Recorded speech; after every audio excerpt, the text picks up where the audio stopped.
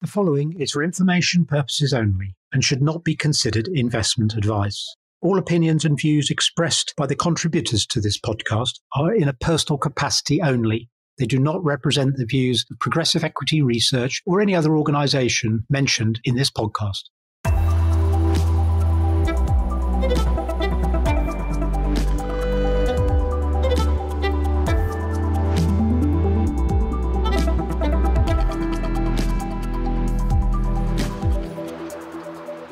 Okay, so we're on Thursday, the 5th of September. Hi, Jeremy. Good to have you back again. Hi, Gareth. Yeah, good to be here. So it's been a shorter week this week, but still quite a bit going on. Well, certainly in the US there has been, yeah. Yeah. So, yeah, we had not much from a macro perspective on Monday, but there's, I think, a bit of an echo of the start of August happening in the first week of September. We've had a strengthening dollar month to date. We've had weaker oil prices, continuingly weak oil prices and weak commodity prices generally. And there's been an increasingly sort of risk-off mood to markets. And I think investors historically are wary of September because historically it is the most volatile month of the year. And it's beginning to shape up in that way. Whether it's going to continue in this manner, I don't know, but it certainly started in a rather nervy way. We got to a point where yesterday the sort of deja vu from the beginning of August continued. We had something like a 4% fall in Japanese equities overnight last night. And by my calculation, with the weakness in the Mag 7 and with NVIDIA in particular, NVIDIA has given up something like $500 billion worth in market value month to date. And what are we, only 5 days in?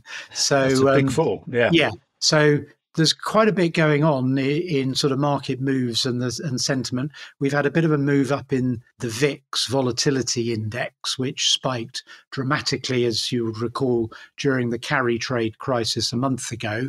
That started to sort of creep higher this week.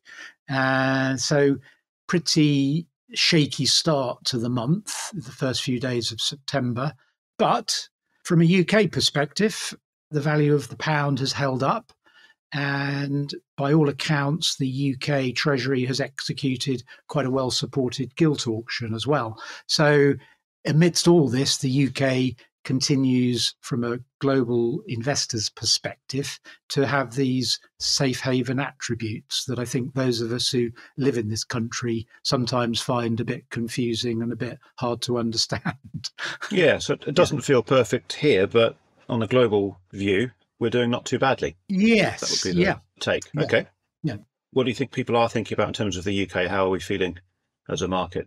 I think in terms of reading RNSs and trying to get one's head around what companies are saying, I think it's all pretty much in order. But I think from an investor perspective, I think there's quite a bit of concern building around what's lined up for us in October in the budget. People are expecting, and I think they've been guided to expect, higher capital gains tax. So I think one of the reasons the UK equity market is sort of churning along a bit is because people are getting their gains in before whatever comes in October comes. And there's increasing chatter around the outlook for IHT relief for business property, which includes the IHT AIM exposure, which I think if they did do something sort of precipitous on that front, it would clearly be very negative for the UK small cap, particularly the AIM market, obviously. Absolutely. There are a lot of funds that invest specifically for those purposes. So any major changes to those rules would be very badly received. I would say that could be quite a counterproductive move, but obviously they've got to balance the book somehow, and there's lots to be done. Yeah. So I think there's a lot of speculation around what's coming in October, and I think that's something we're just going to have to get through. So what have you been looking at this week in the UK? Well, as you said, I think the corporate landscape has been not too bad. And yes, investors might have worries about the tax treatment of their investments or otherwise. But in terms of the companies themselves, it's been not a bad week, really. We kicked off on Monday with Virtue Motors, large automotive retailer. They had a trading update out for the 5 months through to July. And although the new car market is still struggling, because I think, as I see it anyway, we discussed previously, that the government's effectively trying to regulate people into not buying petrol cars anymore. and people themselves have already decided to not buy electric ones. So Yes. there's a challenge there for the car retailers in the new market. But luckily for Virtue, the used car market has been holding up quite nicely. Prices have stabilized. There are better levels of activity there. And Virtue is also doing very well in its after sales business. So for them, they're navigating their way through, but what is obviously quite a tricky car retail space at the moment. Absolutely, yeah. That was Monday. Tuesday, we had STV, the Scottish broadcaster, but obviously they're making increasingly rapid moves towards more content production and becoming more of a streaming platform. And their first half results showed more continuation of those nice trends.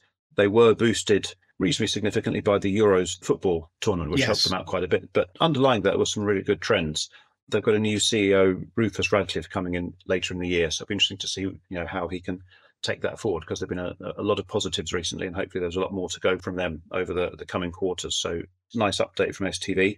And then the last one is a business, Concurrent Technologies, that manufactures quite niche IT hardware products, cards, which go into generally rugged componentry for the defense marketplace, in particular tanks, I think also some aircraft, but it's mainly a land-based hardware modular platform that they produce into.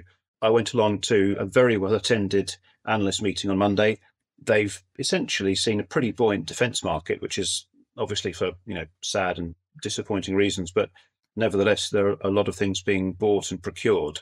And Miles and Kim have been in charge of that business now for between 2 and 3 years. And I think they're really starting to see some of the benefits of the changes that they've put in place. In particular, they've been making a big shift from selling just these one-off cards and relatively small components to fuller, what they call systems, which is a bigger sell. It does take longer to design in. It's a more complicated, slightly more complex procurement cycle. But once you're designed in to your customer's product, in these cases, presumably quite significant defense assets of whatever type, you're in there for many years. And they've seen a rapidly increasing number of what they call major design wins, which is kind of a technical phrase that they use for anything which is worth more than £1 million a year.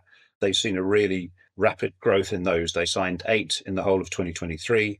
And they signed another 8 in just the first half of 2024. So they're seeing a really strong growth in those design wins, which obviously bodes very well for future years' revenues as those layer on and they stay designed into those customer products, and they just gradually build revenues over time.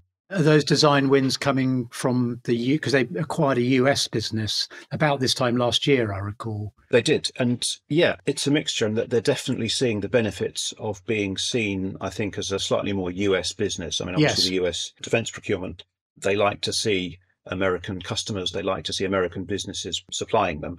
And that acquisition, I think, is already very much proving its worth in that context. So they're seeing some good results from there as well. So yeah, lots to look forward to. What have you seen in terms of the UK market? Anything particular caught your eye? Yeah, there's been quite a few things, but the one that I thought was worth having a chat about today, we got a pretty positive update from ASOS, the online clothing retailer, which has been, over the last couple of years, it and its competitor Boohoo have both been really under the cosh. And I thought it was just interesting today that ASOS announced 3 or 4 sort of interesting aspects to its update. It's sort of restructuring itself financially via raising more capital, this time via a convertible bond, which looks quite interesting. It's also refinanced its holding of Topshop, which it bought in 2021. And it's done a JV deal with its shareholder, it's the Paulson family. And it also was talking in its trading update that although it guided slightly below on revenues, that it expect profitability to be at the top end of the consensus range of estimates. I don't know how wide that range is, but it's the first sort of piece of positive news. And I think there are several aspects to it from not just this company, but this sector for a number of years. Now, it and any retailer importing into the UK should actually be seeing a bit of a benefit at the moment because of the relative strength of sterling. The thing that caught my eye on it was the thing they said about the adoption of AI in their business, where they said it had increased their ability to personalize and improve the imagery they send to their customers, which has not just improved the customer experience, but it's also reduced the actual and underlying returns rate year on year, which is a critical component of the cost of running a business like this. So I think these businesses have been under the cosh for some time. They're not great businesses in terms of their margin structure, but there is evidence here that maybe the worst is over. Yeah, that is interesting. It's nice to see AI being talked about in a sort of a positive business improvement fashion rather than just looking to cut costs and remove people. It's quite nice to see the upside of it.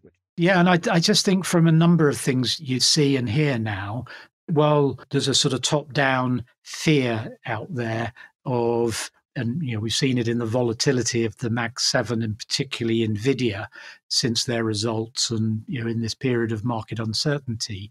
Well, there's sort of top-down concerns about the big AI players, slowly but surely, and actually maybe not quite so slowly, maybe more quickly than we realize, companies like Asos, like Klarna, like Windward are adopting AI in their business and making material changes. And it's not going to be too long before this comes through in the macro aggregate economic data, maybe sooner than we all think.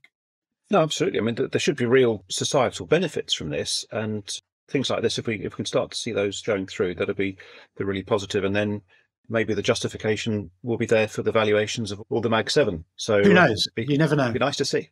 Good stuff. Okay. And what have we got lined up for next week? I think next week's going to be very interesting. And I think before we get there, people will be aware that we've had US jobs numbers and we're going to get non-farm payrolls and we're going to get the August unemployment number. I think now that Jay Powell has told us that he no longer cares about inflation, he only cares about the job market. I've exaggerated a little bit.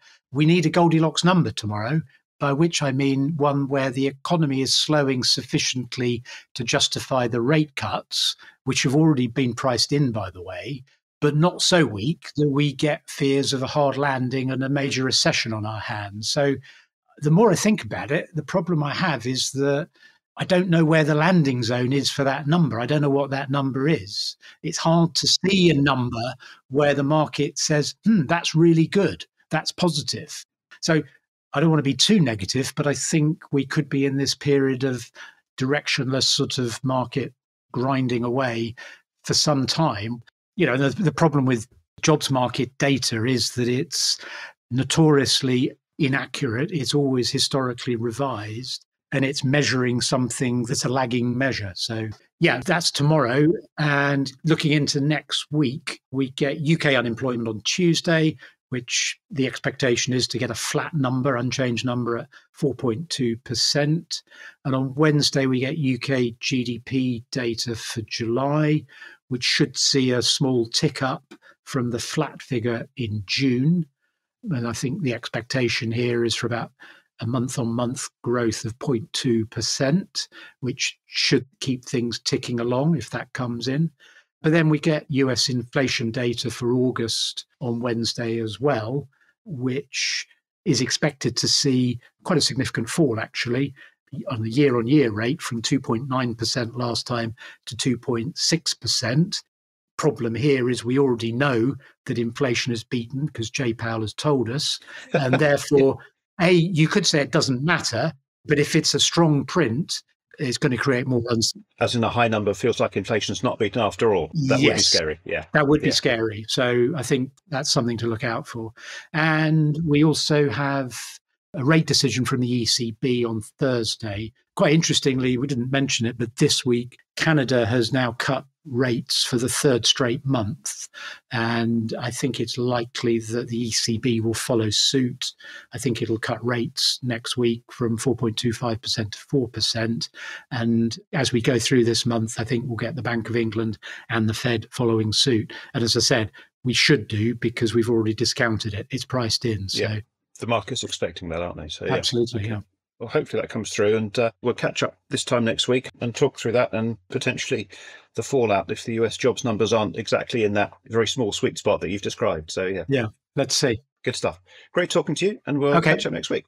Talk to you then. Thanks. See you then. Bye. Brought to you by Progressive Equity.